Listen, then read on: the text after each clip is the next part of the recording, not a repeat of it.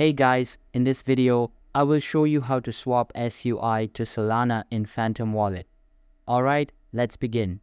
First, open the Phantom Wallet app and go to the swap section. Tap the drop-down menu to check if SUI is available for direct swapping. Currently, Phantom Wallet does not support direct swaps from SUI to Solana, so you will need to use a bridging service. To do this, tap the browser icon at the bottom right of the screen. In the search bar, type Portal Bridge and open the portalbridge.com website.